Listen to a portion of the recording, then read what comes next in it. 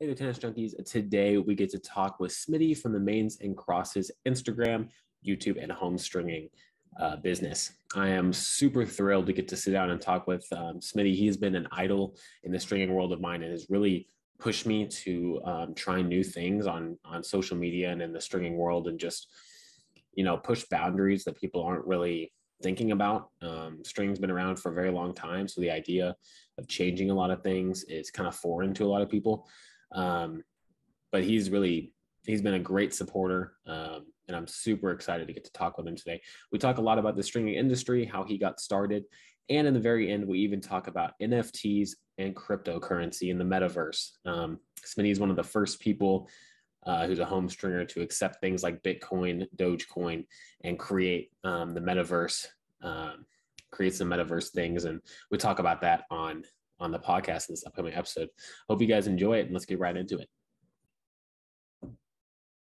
Hey there, tennis junkies. Today I am with Smitty from Mains and Crosses, and we're going to talk everything string and string industry related. So Smitty, can you just kind of introduce yourself and explain who you are? Yeah, man. Thanks for having me. My name is Smitty.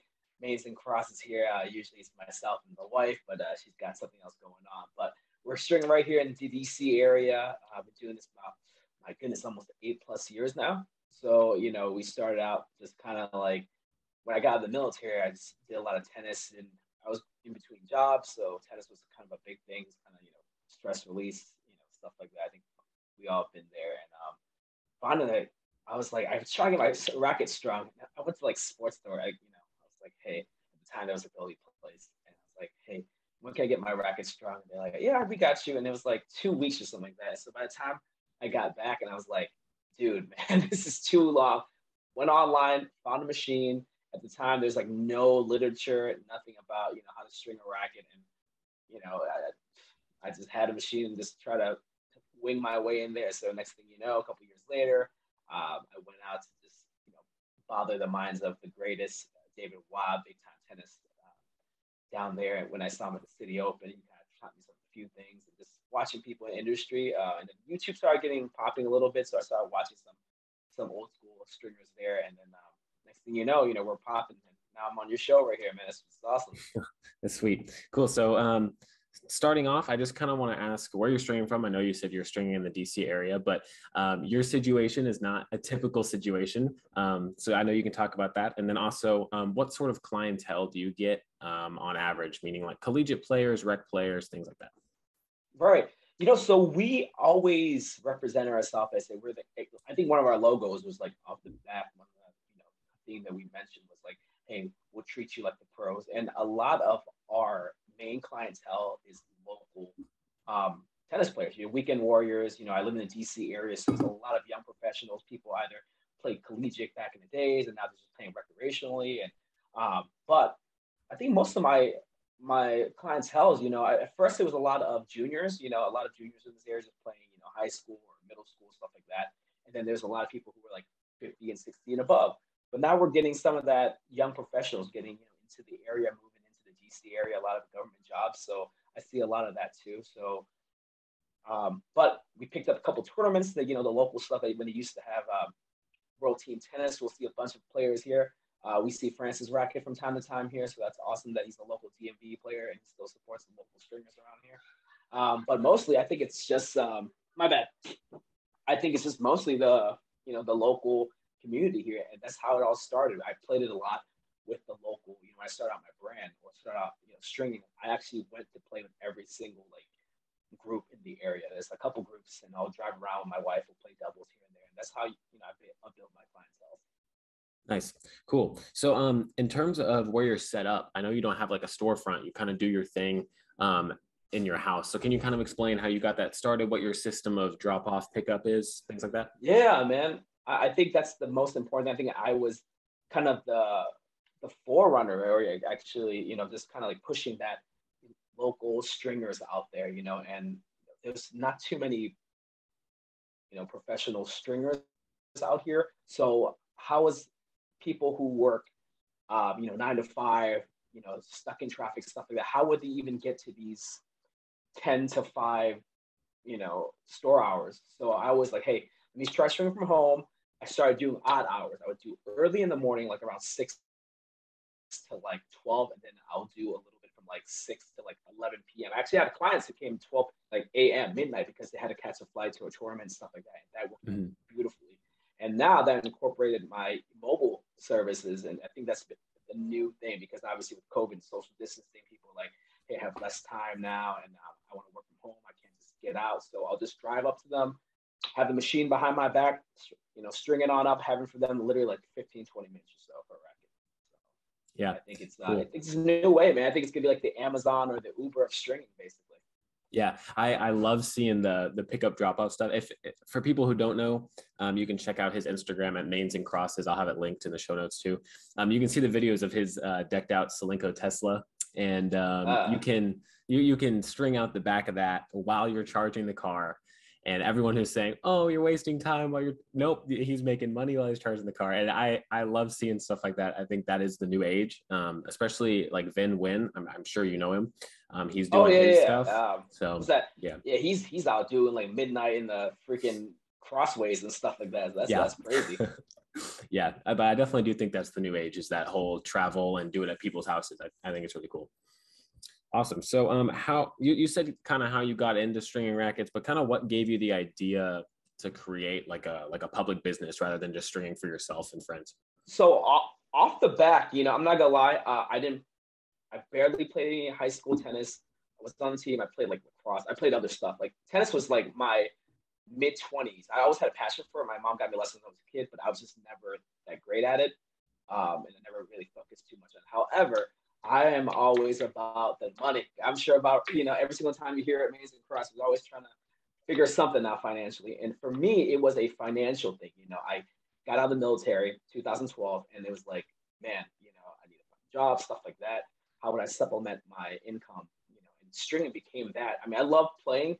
I think that's probably why I became a pretty decent stringer versus a player, because, you can separate it. Sometimes you're a player, you're like, okay, I'm so in tune of this, so I just focus on that, and then I incorporate the string. But if you're a stringer and you're looking from the outside, just give you a totally different perspective in the techniques and stuff like that. But for me, it was more of a monetary thing. So I found that when I started this brand, like, hey, I was making pretty good dough. Somebody who, in my situation, I was fortunate enough to have a lot of family support and a plan.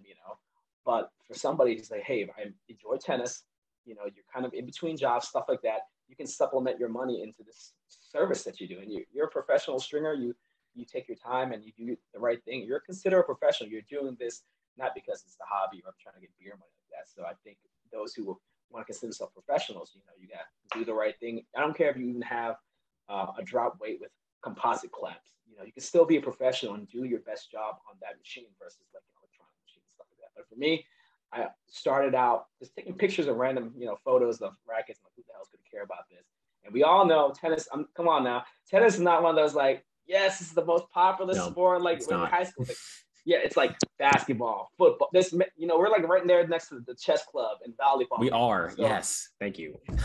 I mean, it seems cool because you got people like Nadal, Federer, and all these younger, cooler cats looking. But honestly, like, I mean, Cristiano Ronaldo, and then some mid-level tennis player, even Federer. I mean, he's pretty well known, but it's like a lot of kids, a lot of younger hip stuff, deals with those other type of sports. Anyway, I just thought that, man, who can give a crap about stringing, right? Like who, like if the demographics of tennis is this small, the stringer's got to be like this, because even tennis players don't even care about stringers sometimes. So it's like we're very, very marginalized. So I thought that would be a cool thing to show people, what it's all about. I think I still have an old Instagram post. Like I had only like 40 followers, and that was like most of my family.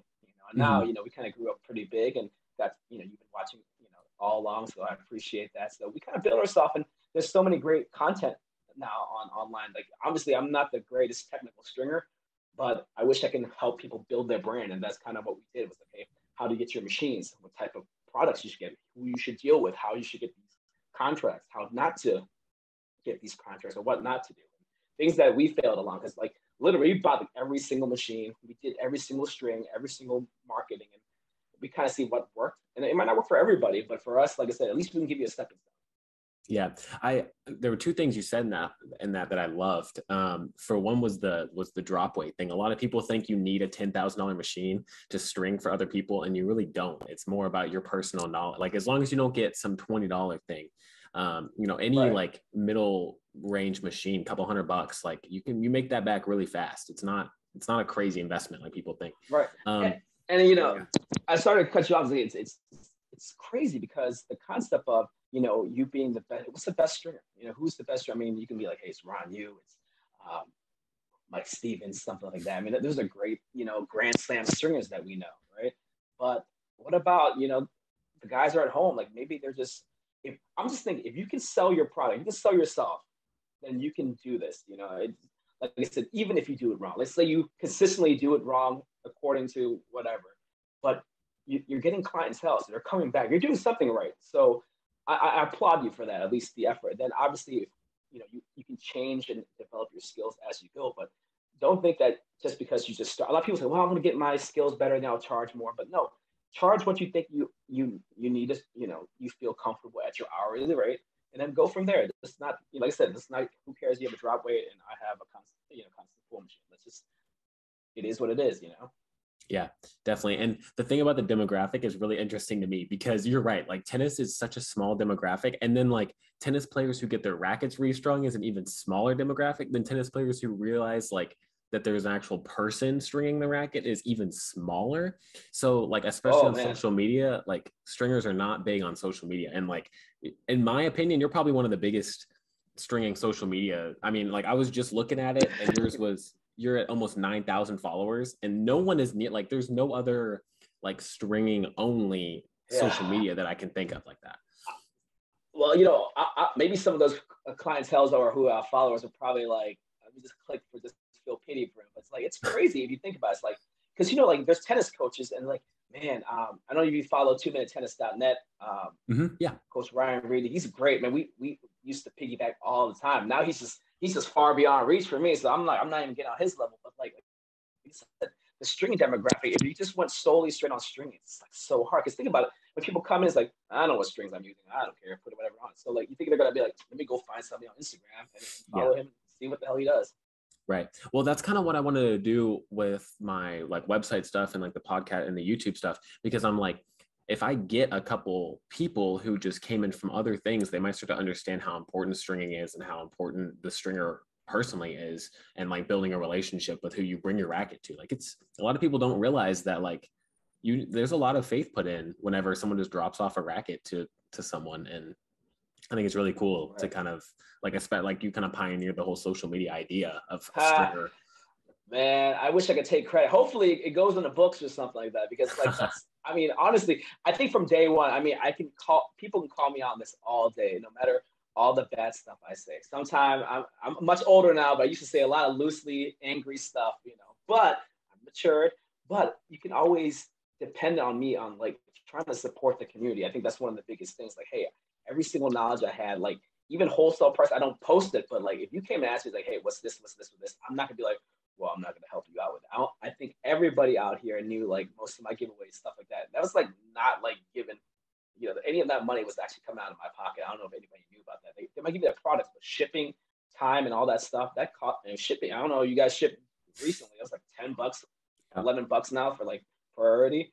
So we do that for you guys, and I think for me it's just kind of like the more I reach people, I think a lot of people actually email me and say, "Hey man, I started my own business." I actually went down to Florida. Jupiter Stringings. And we went to do that.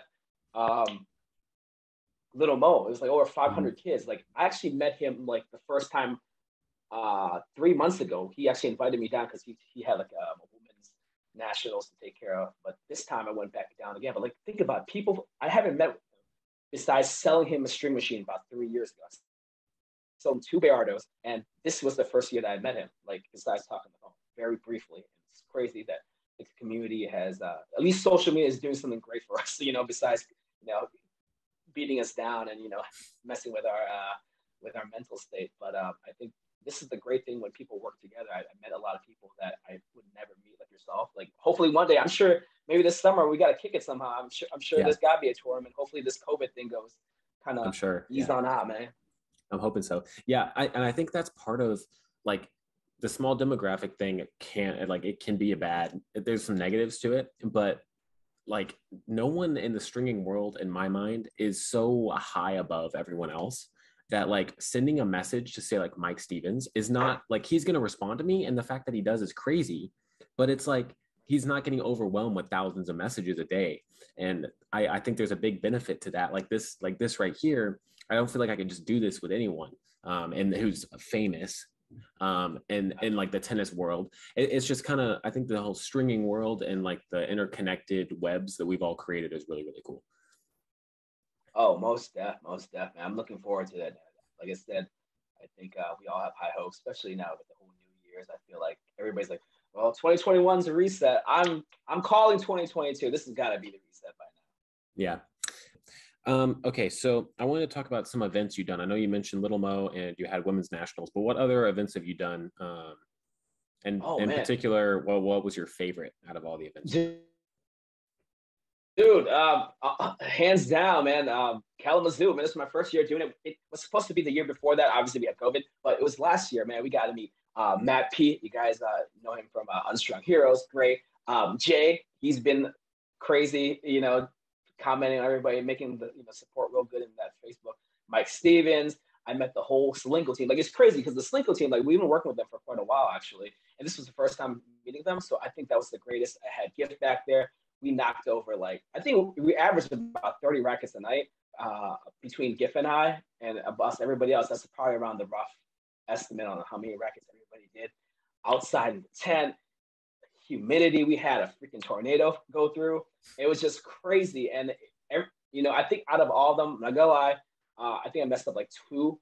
One of them we caught, the other one's like crap, But like out of like all those 500 some rackets that Giff and I both did, it was amazing. So I think that was the best thing because it was like my first like, it was a lot of rackets, man. I'm not gonna lie. I had to like, now I know like use your tools, stop using your finger. There's certain things. There's so many things I learned. Mike Stevens was, man, he was great. It's one of those things. I was so scared because you're like, oh my god, that's like that would be like, hey, that's Federer right there. That's like, this is Mike Stevens. So when I saw him, I mean, he's like this little small guy, and I was like, and I came in late too. So what happened? The flight got delayed. Everything was like, imagine you had a flight, everything's perfectly planned, and it got delayed. On the way there, man, we almost got sideswiped by a tractor tail. It was just crazy leading up to that. We got there like around 3. They already got the stuff going on. Everybody's chit chatting, and we're all here late. But as soon as we came in, everybody just clicked. I think it was the perfect team. Like we had a senior who knew a lot, and then everybody else. I mean, Matt, he was like El Capitan, took care of all the admin stuff. I know he was feeling under the weather too, so everybody kind of picked their plays and helped on out. But man, we were there for like 7 to like 11 for like 4 days straight. I didn't think it was that bad. Like Giff and I, we almost didn't look at each other because we were like, man, if anybody mentioned anything, we're gonna start going crazy. But I think that was like the greatest event. Period. Other events that we had was WTA. We did that twice, and I think that's the biggest thing. I'm glad you mentioned that. It's like World Team Tennis. The only way we got that job was somebody wasn't able to do it. Their old stringer. And for the people who are listening right now, man, I feel like a lot of people think, how can I get into tournament string? How can I become, the Mike Stevens or Ron Yu or our PNY? I think it has to do a little bit of luck and a little bit of having your crap together. Because what happened was they called me and they left a message like, hey, we're at the Castles and the stringers that we used last year couldn't make it. Can you make it? I literally just jumped right in and called back and said, I'll do it. Even before I even had anything going on, like I had work, I had family. I was like, you know what? I'll call everything off. Let me do it. And, they talked it out. Everything worked out. I did that for the first year. Great. We met, obviously, Francis Diafo, Brian's brothers, Naomi Osaka. We strung for Venus. It was like a big thing, that year. And then the following year, we were up on top of a roof, which was crazy. It was the first arena that we did like on top of like a building. Francis was there. We had a whole squad, So those were the opportunities. Like sometimes they come in and you just kind of like, man, the finance might not be ready. Sometimes I got to travel. Sometimes I'm coming out of pocket. But I think it's one of those things, if you're interested and you want to get into it, you kind of have to, I won't say pay your dues, but it's like, man, man, you kind of have to really invest in. It's like, hey, I might not be getting any money out of this, but you'll get some exposure. So I think, it's just a little bit of luck. I feel like it's a little bit of luck. If something just drops off, if you're ready to just be like, hey, I got 3 machines ready, I got stringers ready, let's do it. And I think that's the only way we got that, account, and it was great. So I think those are the 2 biggest events I've done. Obviously all the USTA around the area and stuff like that. But for me, I think those were the 2 highlights. Yeah, cool. Yeah, the Kalamazoo thing, that was the same. Matt actually texted me and was like, "Hey, dude, like I need one more stringer," and I was gonna do it. And yeah, you were busy stringing some other places, man. It was at ITF. I was so bummed. So I'm really hoping that this year he does the same thing, because like I'm dying to do that. And I remember I would watch your Instagram stories, and I saw like your fingers, and I saw that torrential downpour, and it was ridiculous, and you guys are all sitting there just still stringing racket. Yeah, it was so funny. I think it was fun. Like, I think it was the first year too. A lot of stuff that, I think now there's so many more logistics stuff that we know about. So if it was feasible and somehow it worked out, we should have had like 6 stringers, maybe 6 machines. We got a lot of racket. I was surprised because like in my mind, like 18 years old, like that's like high school. My cousin's in high school. Mm-hmm. They're breaking like 4 or 5 sets a practice a day, and I'm like, yep. All poly. I'm so glad nobody used 18 by 20. I was like, oh, please. Really? That was so just most people. Yeah, it was a lot. It was a lot of open patterns. There was a lot of open patterns, but we had a couple, but it was like not enough to like. Those 18 by 20 was not like, oh my god, every single one of them. Which I'm like, oh thank God, because that would have definitely killed me. Yeah, I did like a Division I Invitational in Texas, and there were a lot of 18 by 20s. I was kind of shocked because I wasn't used to seeing that. And I would say that like the all red Prestige, I probably did 7 or 8 of those. And like I had never actually done that tight of a pattern. And oh my goodness, that was terrible. So it's kind of interesting to hear that a lot of the juniors were still using the 1619s. Yeah. Yeah, definitely. Okay, so what sort of trends do you see in the string world kind of moving into like, what do you think is, all biases aside, what string company and what string do you think is ruling the string world right now? I'm gonna keep it real for you. String wise, product wise, with everything going on in the market right now, man, I just don't see anybody doing anything new. Like, obviously the flagships are there. You got your Luxilons, you got your Bobble-Out RPM Blast, you got your Stalenkos, you got, NXT, all that stuff. It's already been imprinted out there. And I feel like with everything going on with shortage of shipments and stuff like that, and price hikes, I don't think they're going to develop any more strings, at least string wise. Man, it's either going to rebrand certain things. I just feel like it's going to be very muted. I think they did a lot of stuff towards the end of the year, like just pushing out products. Luxilon, for instance, they were doing like the different colors, neon, red, blah, blah, blah, blah.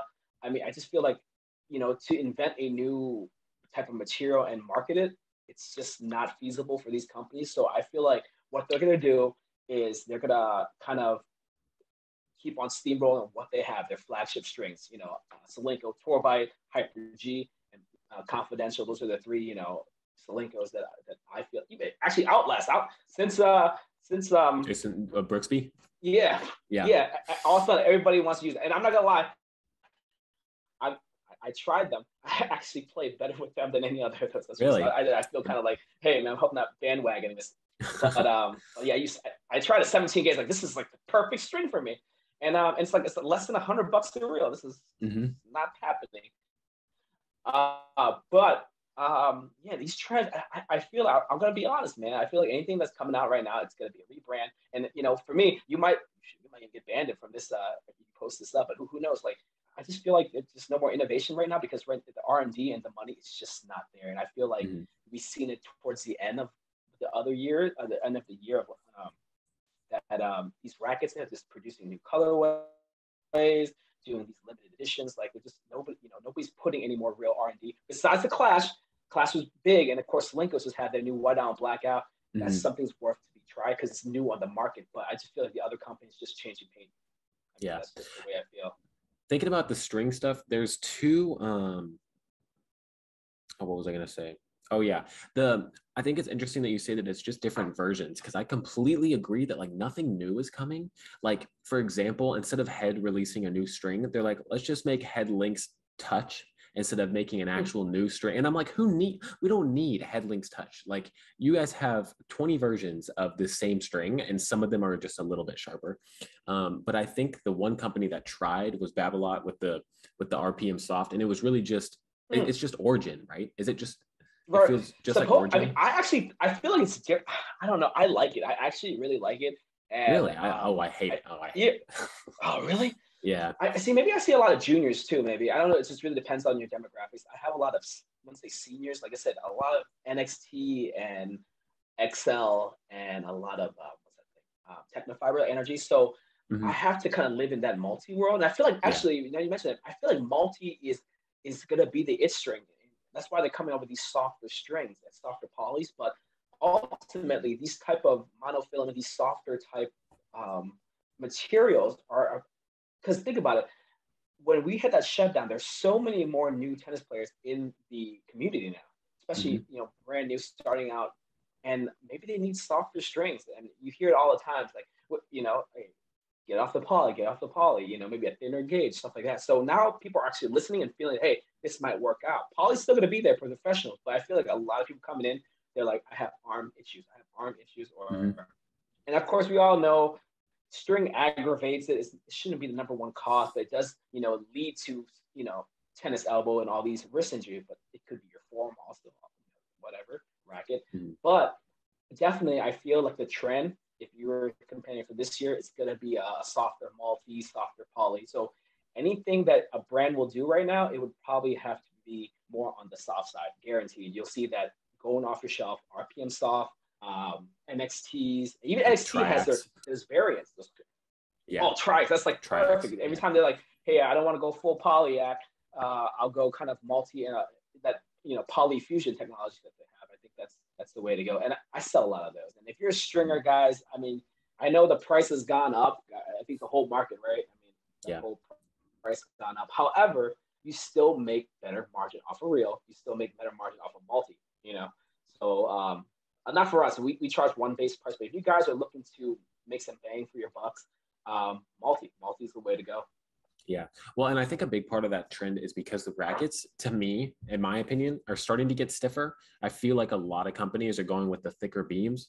But that's kind of, maybe that's just me, but especially Babolat, but Babolat's always had issues with arms. But I don't know. I just feel like a lot of the newer rackets coming out, I've been surprised that they felt stiffer to me, but maybe that's just me. I don't know. I don't know. See, it's interesting because all the old school, like if you ever use like if you ever get strong, those old school like head made in Austria rackets, they're Mhm. like solid core. You would think they have no flex, but that racket was. I think it's the material we use. I don't know, it's the graphite or trying to cut corners or whatever. Maybe just being more hollow. Who knows, right? That's all physics. I'm not on that, but I feel like how's racket back in the 1999, 1995? How are they actually feeling? Why do players are looking for those type of old school, rackets versus playing with the new ones? So that's kind of interesting too. Like, hey, people are trying to like move back into time. Players who are enthusiasts in play. I think a lot of these younger, they grow up. Hey, let me just pick this cool color and go with that, and they really have nothing to compare it to. But I think if you're 30 and above, you're comparing old school rackets.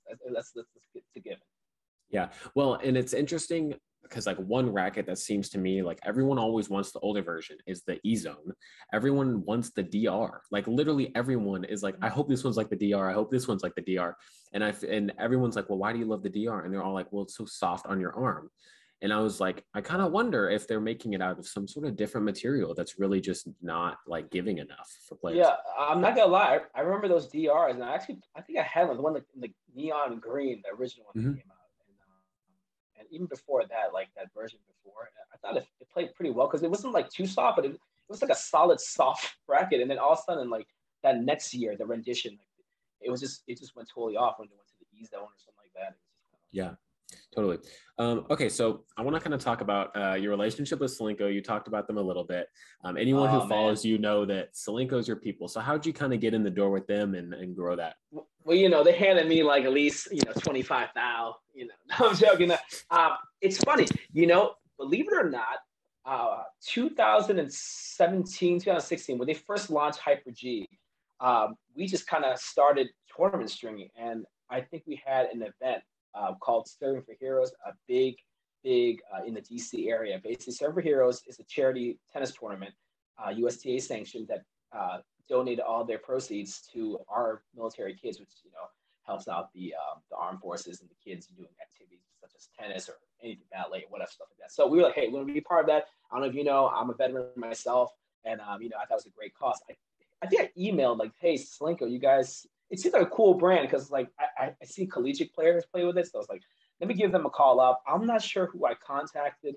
They sent some stuff out. I bought some stuff, and they just kind of gave me like all these promotional stuff, and I was like, hey, they're pretty cool, man. So I went to the tournament. Not too many people knew about Slinko at the time, and it was funny when Hyper G came out. People were like, ugh, like green, I don't know. And now it's like their signature thing. Like I think their thing was when Sam Querrey beat Novak in Wimbledon, and everybody's like, what kind of green strings are you using? And like, yep. Boom, that was that Dragon Slayer. That was Hyper G. And we make a joke, because my wife named is GIF, and she's like, they really named it after GIF. She's Hyper G. So that's an inside thing. They won't admit it, but so we lost touch a little bit because honestly, I mean, we were nobody. I mean, I'm sure they had bigger accounts they had to deal with anyway. So we kind of fell off, and I kind of focused my time with more Wilson and stuff like that. And then just this past year, I'm not sure if you knew that I actually had a masterclass in Thailand with Head. I think we had over like 15. I think I still have on YouTube. Over 15 players, people in the industry in Thailand come watch. Show them how to teach, how importance of stringing and stuff like that. So the guy who ran that is the distributor of Slinko in Thailand. So he's like, hey, you need to talk to KT. You need to talk to KT. I'm like, who's KT? At first, I was like, so they got us together. We started linking up, and he was like, hey, Smitty, I like what you're doing with our brand. You seem to have good trends. So I think that summer was the breakthrough summer. We did that treasure hunt at the U.S. Open. Like, and KT was like, that was dope. Yeah. So I mean, I'm surprised people like literally. I didn't realize how many people were out there, and literally, no joke. I wish this was like captured, but like I was talking to KT, the owner of Slinko, and we just met for the first time, and we're shaking hands. All of a sudden, somebody taps me on the back, like, "Yo, Smitty, you're amazing crosses, right? I just follow you on YouTube, right?" And he was wearing the Slinko hat. Like, yeah, I got this for a giveaway. So I bet the Slinko guys like, this is paid actors, and crap. So it's just kind of like everything's kind of fell through. It worked out perfectly for us. But they're honestly, I mean, this is almost like family. I'm not sure have you dealt with any distributors or brands or reps? I've dealt with Diadem a good bit and with Matt a bunch with the Slinko stuff, but that's about it. Yeah. Yeah, I mean, you can just tell by Matt and even the I mean, Adam, right? Is it Adam first? Well, Adam Frio, yeah. At the time I had Corbin Gapsky because he was like the Texas rep. But okay. I've talked more with Adam about it than I just ordered through the Texas. But they talked to you. They actually contacted you. They emailed you.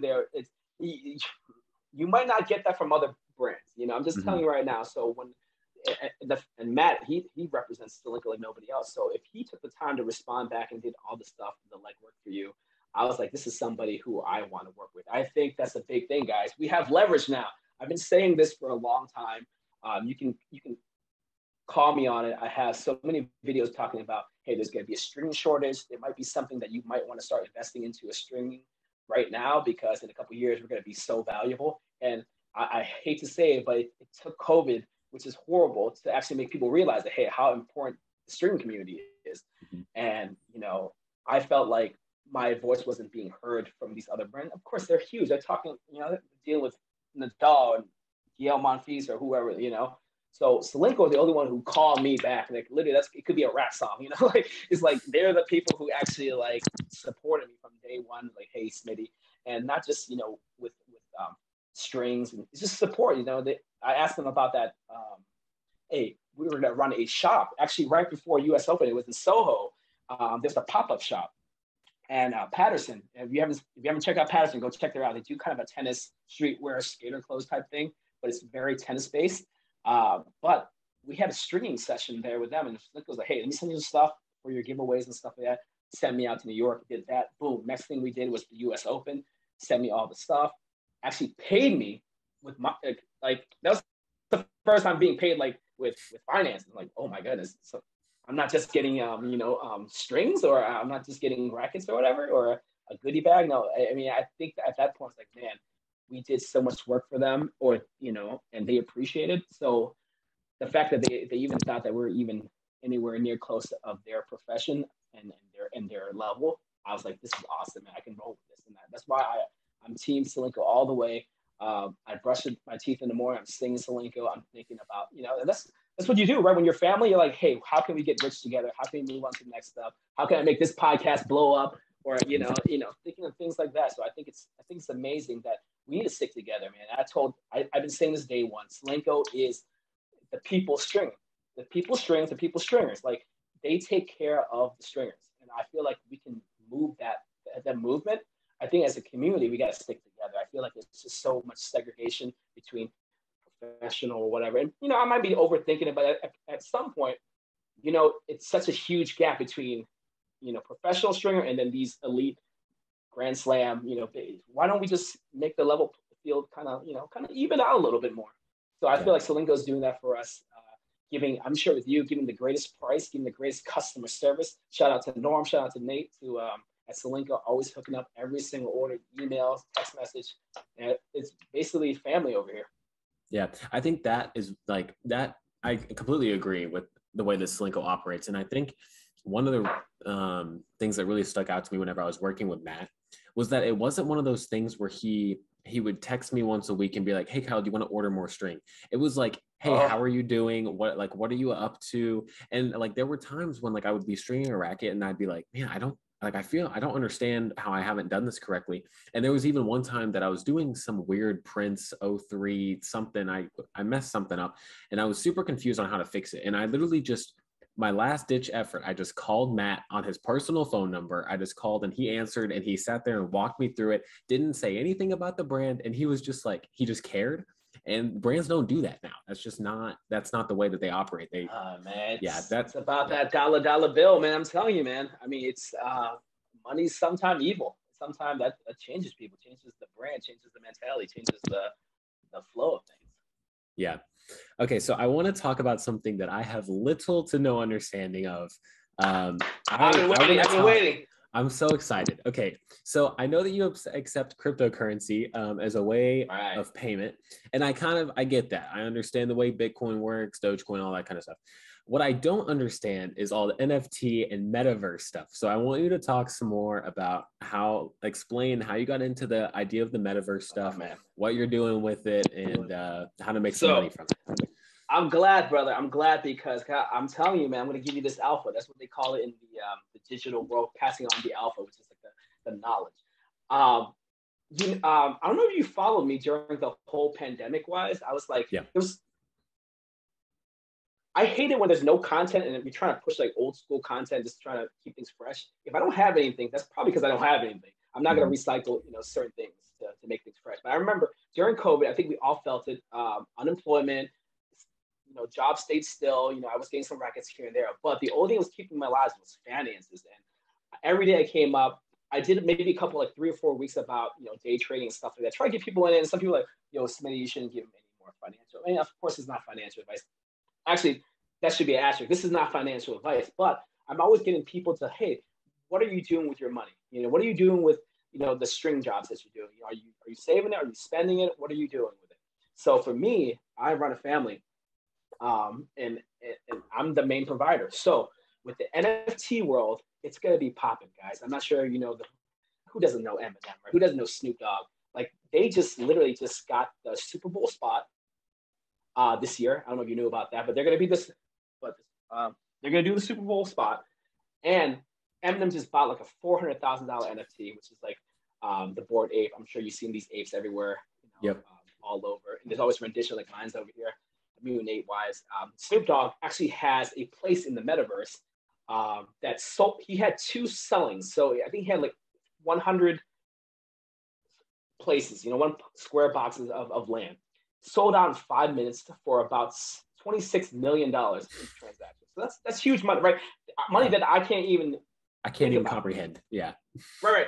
And this stuff is just air. It's just, if you ever watch Wolf of Wall Street, this is just, it's really, but it's not. Think about it, man. A company successful like Facebook, right? Everybody knows Facebook, right? They change the name to Meta. Like, how big does it have to get? Like, does it have to be Google changing into Meta Google or whatever?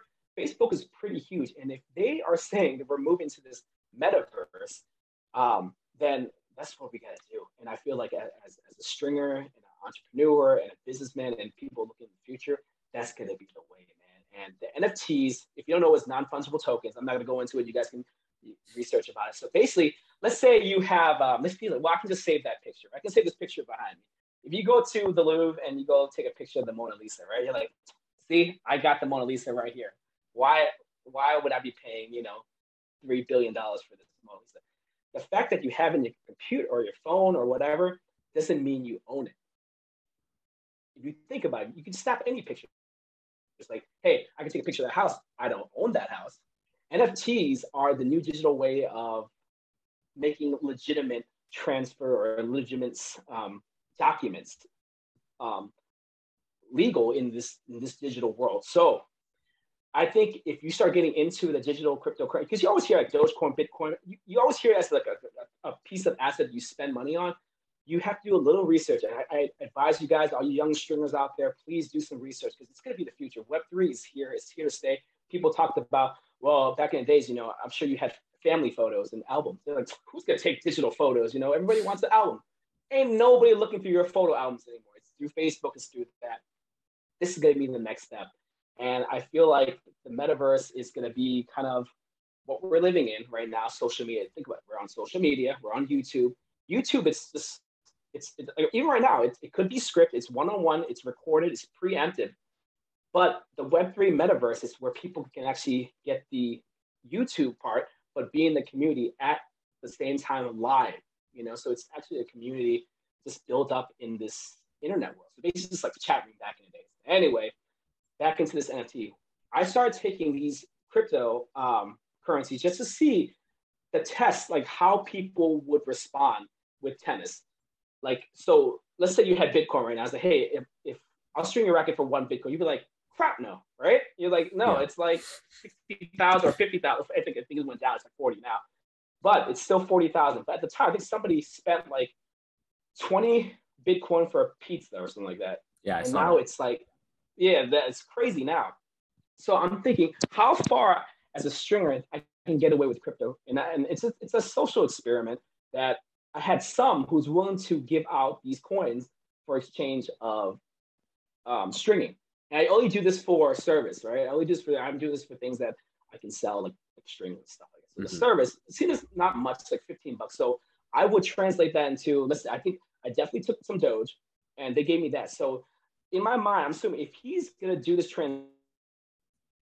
transaction, that means he must have enough Doge. Even thinking in the future, if he invested this already, he's already a Doge millionaire somehow. He can spare some of these change for me, So if you were gonna buy Doge right now, it's like, well, it's the equivalent. So for him, he already has the money. That means he can spend it easily without even worried about where this would go. Let's say in the future it goes to like a dollar a piece, he would go crazy, right, or whatever. But for us, I think it'll be a great way to move transactions. It's people to people. Because think about all the Venmo. I think this year Venmo, I think if it's over $500, you start getting taxes on it. Yep, and I saw that. Of course, I pay my taxes too, but I'm saying like I don't want them to like every single cent and penny on top of the tax. They're going to take a different percentage. PayPal 2.9%, credit cards by 2.9%. All these little chump changes are getting taken away from us. And of course, if let's say you got into Venmo, like crap, I need this gas right now. You do a withdrawal same day. Yeah, they're going to charge you another 10% or whatever percent it is. So by the time you actually get the money, it's already diluted on top of inflation. So I'm like, let me try something else. So for me, that's when I started thinking, maybe we should try something else. The metaverse, I just started with the sandbox. Actually, I have a plot of land, and this land is called the sandbox. It has about, right now, they're limited to 166,000 parcels. So these lands that you see me make these video games on. And what that means is I can create video games that you guys see in my posts and put it on there. in the future, people can actually go in there and actually play and interact. I actually made a Slinko showroom. Have you seen that yet? Oh, I've seen a little it. bit. Oh yeah. Yeah. So going in and you can have like freaking Matt over there. I can give him an avatar and like, hey, I'm Matt. Let me show you around Slinko World, or stuff like that. And he'll just interact. And he actually maybe one day can be automated, and then one day he actually come in and actually do a like training. Like, hey, this is what the company is all about. But everybody's funny now because everything looks like Minecraft players and pixelated and stuff like that. But I think that's the fun part. I feel like I have an avatar and it's a girl. You never know who you are, and you can all gather together versus like, hey, I have to go fly for a seminar. If I had like a tennis convention or a string convention, you would all have to fly and get together. And I think we all know with social media, people working from home, this metaverse, this space is great for that, Zoom call and face-to-face and all these things that you can do, play games, maybe you can have a product release, stuff like that. And everybody's always into those limited edition type things. You hear about, I'm not sure if you're a sneakerhead or anything like that. Oh my God, Slinko only has 10 of these limited edition titanium rackets or whatever. And the only way you can buy it is at the metaverse media. Yep. Go check it now. And you would have to buy that NFT, trade that NFT for the product in real life. And that's how that would work in the limited. That's why you see stars like Steph Curry, Katy Perry, Orlando Bloom, Eminem, Snoop Dogg. They're all investing into this metaverse because it's on top of owning the rights of these products. You own a digital picture which you can use on this meta world also. So you can play digital tennis and you'll have that racket in real life. So it's just not one thing or the other. Some people think, oh, I'm buying this internet toys, but no, you actually get that in real life. And I think everybody who ever played Call of Duty, ever played stuff like that, ever bought skins, bought stuff, wow, all that stuff. You spend all that stuff, but that product belongs to that company. You don't actually own them. Let's say your password got deleted or you messed up with some agreement, they can delete your stuff and you do not own any of that property. NFTs is the way that you actually own it digitally in the world. And it says, hey, Kyle or Smitty, you own that freaking product and nobody can debate you on it. Because people are like, well, I did that first. No way. Now I can actually go on the record. Mark my word, guys. Mark my word today. Slinko and Mason Crosses was the first one that was making a tennis stadium, making tennis video games, and advertising NFTs. The first one in the world. I haven't seen Wilson do it. I haven't seen Babolat, Head. I feel like everything I say, I'm talking from the future. I hate sounding like Kanye West, but I feel like I'm talking into the future here, back into the past. Like, do you guys not get it? Like, hey, I did an NFT launch with the Slinko rackets, and everybody's like, I just think you guys aren't ready yet. You guys aren't ready yet. It's cool to hear you describe them that way because, like, to me, I can wrap my head around it whenever I think about it. I think of like my parents, and I totally get how my parents they can't wrap their heads around it. But to me, the best way of describing it for people who don't get it, for the NFT portion, I always think of it like a trademark.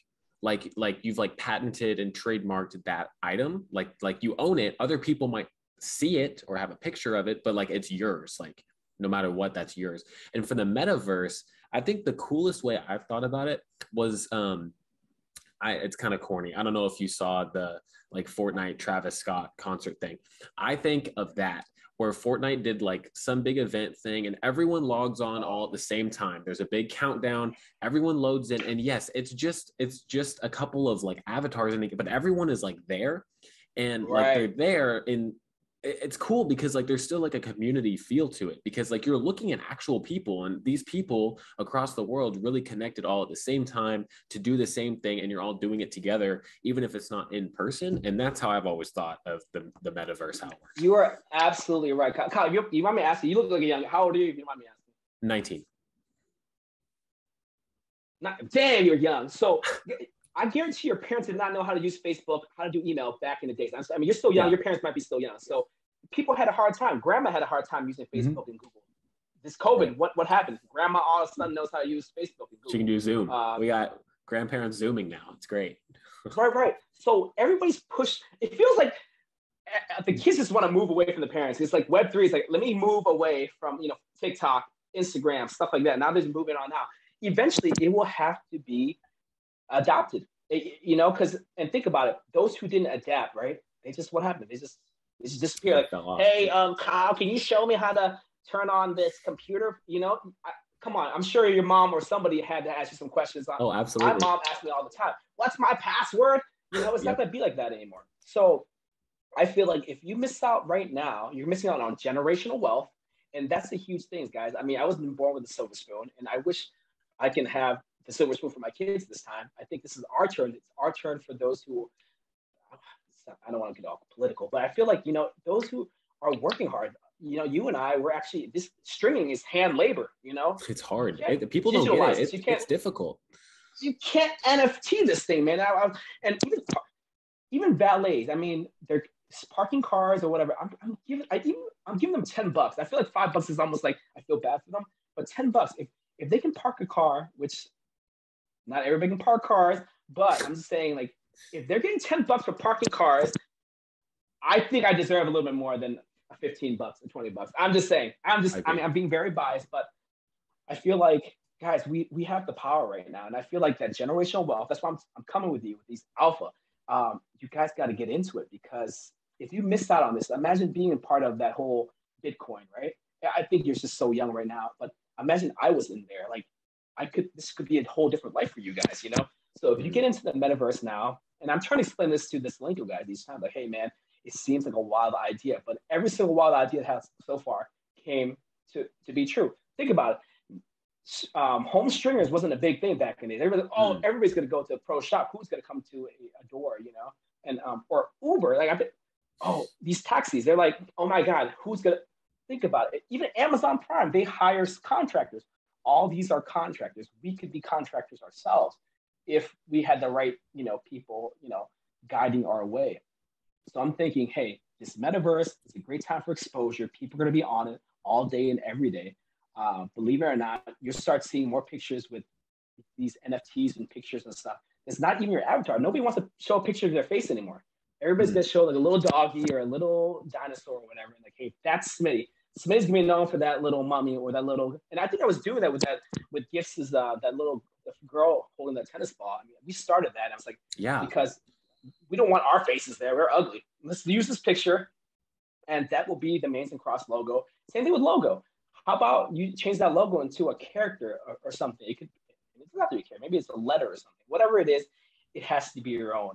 And the fact that the other picture was drawn by somebody else, I don't own that picture. You know, and actually we had an agreement. If I was going to use that for royalties and money, I would have to pay her, which I don't mind. She's a great artist, but it's not my own. This one, you can be like, hey, I legally own, you know, this brand, and nobody can say anything about it. It's legal document because it's digitalized on the blockchain, and it cannot be destroyed. It cannot, which is kind of scary because you can track things down, certain things. But for me, I'm doxxed. Doxxed means like you're kind of known into the public. You have all your information out there.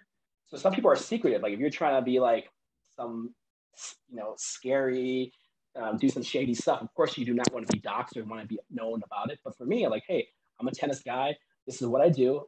This is my wallet address, and it's publicly shown. You see exactly what I own, how much I bought it for. You know exactly. Everything is transparent, and I think that's what we need, because these companies aren't coming in and like, hey, man, you know, we're going to raise $2-3 for the stringing, but you don't know what's going on in the background. You know, if the company said, hey, it's going to be $25 for you, that's all you got to do is like, well, either pay $25 or move on to a different company. You really have no say. This one, you're kind of transparent to see that every transaction this company made. You know, how bold are they to show their documents? Like, you know, hey, show me your taxes or show me your things. NFT is going to do that for us. Yeah. Cool. Yeah, I'm glad we got to talk about it, because I totally agree that the whole stringing world and the whole tennis world is definitely going to change pretty quick. And it's kind of cool to think about like the Bitcoin thing, about how it was like, everyone's like, oh, this is going to be a complete joke. And now it's like becoming a legitimate form of payment, and people are really making a lot of money from just accepting these little coins online.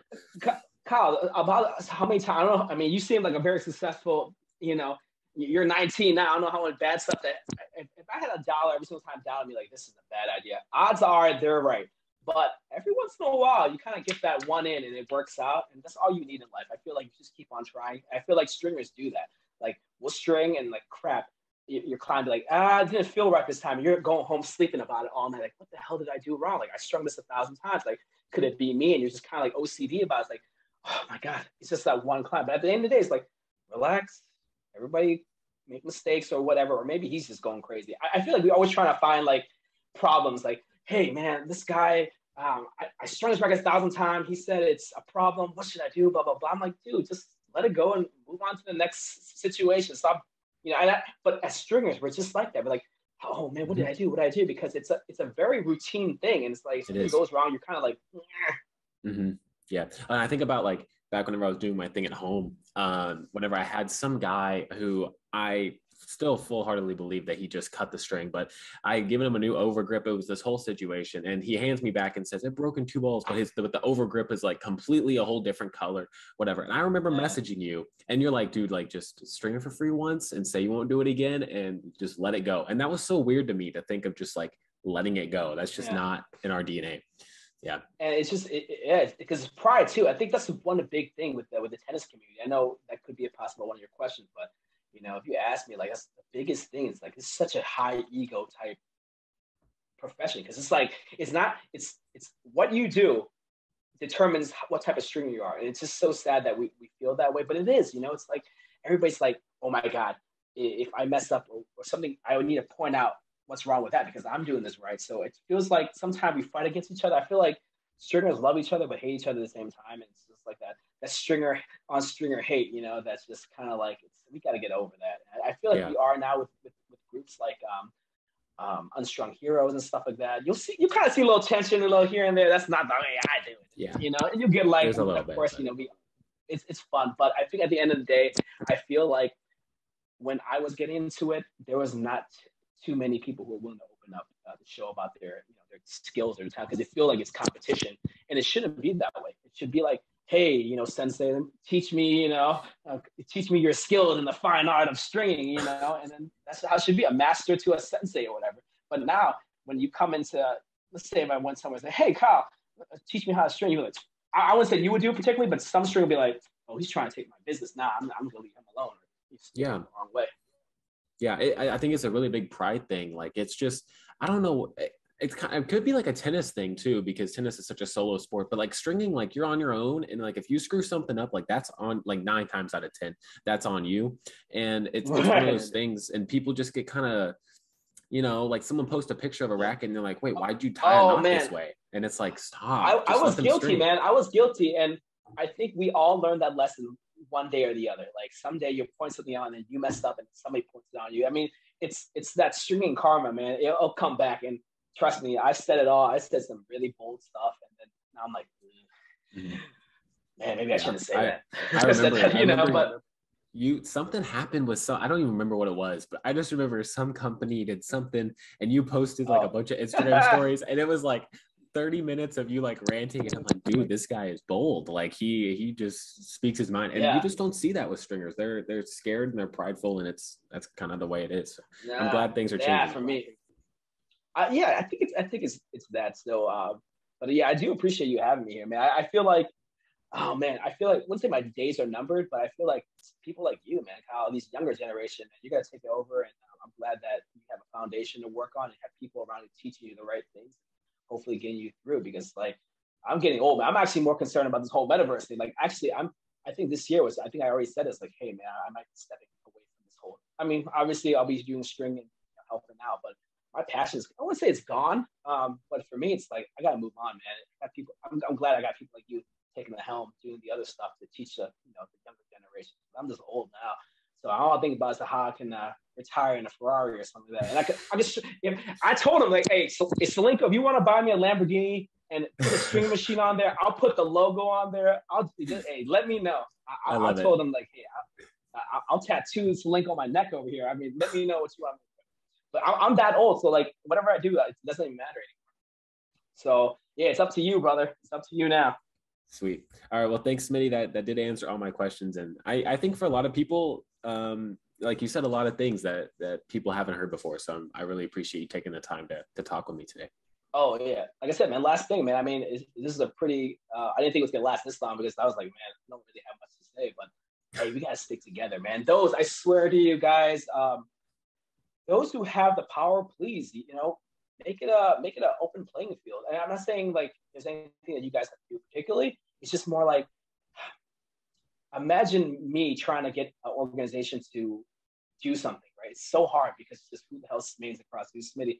But if somebody that really matters and have the authority and have the, the power to say something, like, hey, this might not be the fairest thing. Like, hey, why do we only have 20 stringers at this event? Can we do, it's always a finance thing. Somebody needs to speak out. It's like, hey, we need maybe more apprentice there. Why is there, I know it's the COVID and I know they want to have too many people on the thing, but let's say if a string team, like Selenko, I always tell them, like, hey, man, if we need 6, let's bring in 12. If they can come and just learn.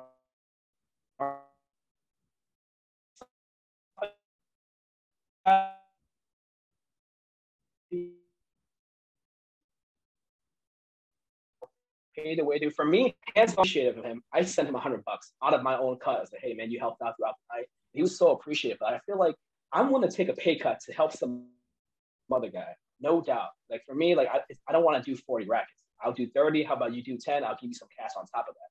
If we can all think alike and just kind of like, hey, man, I know we all need that money, need that, that fame and that light. But if we can all just kind of get together and help the next generation, like if every stringer had an apprentice at an event, we would be all in a better position. And then when we go to the main stage, like, hey, we demand 25, 30 bucks, and everybody doesn't have anything bad to say about it. Until then, until we can kind of organize together, we're gonna see those $10 stringers, $15 stringers. It's gonna be all over the place, So we just need to come together and just be a little open-minded. Hey, man, maybe some of these junior stringers, they can only get there if we lead the way.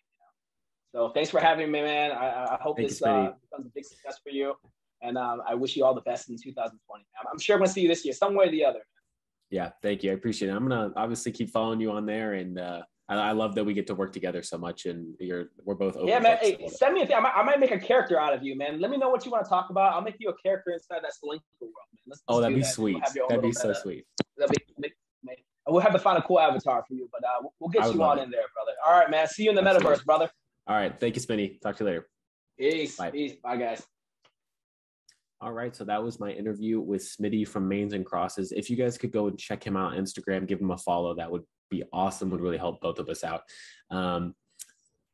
Yeah, make sure you guys, if you enjoyed this episode, to follow the podcast on Spotify, Apple, Google, and check out the live video interview on YouTube.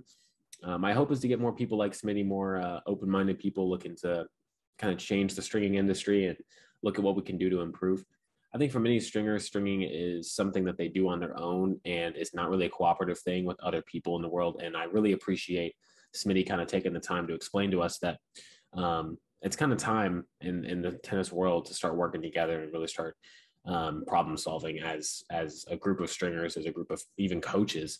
And yeah, that's kind of why Smitty has been such a role model for me in this world. So I really appreciate him taking the time, and I hope you guys enjoyed it.